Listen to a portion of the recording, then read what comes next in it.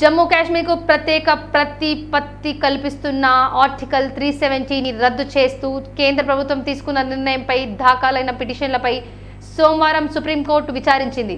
Article 370 రద్దుపై దాఖలైన వ్యాజ్యాలను 7 న్యాయమూర్తులు విస్తృత ధర్మాసనానికి బదిలీ చేయాలన్న పిటిషనర్ల విజ్ఞప్తిని న్యాయస్థానం తోసిపుచ్చింది. అలాగే రద్దు రాజ్యాంగబద్ధతను సవాలు చేస్తూ దాఖలైన పిటిషన్లు సైతం విస్తృత ధర్మాసనానికి బదిలీ చేయడానికి సుప్రీం నిరాకరించింది. కాగా ఆర్టికల్ 370 రద్దుతో పాటు కాశ్మీర్ను 2 కేంద్ర పాలిత ప్రాంతాలుగా విభజించడంపై సుప్రీంకోర్టులో పలు వ్యాజ్యాలు దాఖలైన విషయం తెలిసింది. వీటన్నిటిని జస్టిస్ ఎన్వి రమణ నేతృత్వంలోని 5 సభ్యుల ధర్మాసనం విచారణ జరుపుతోంది.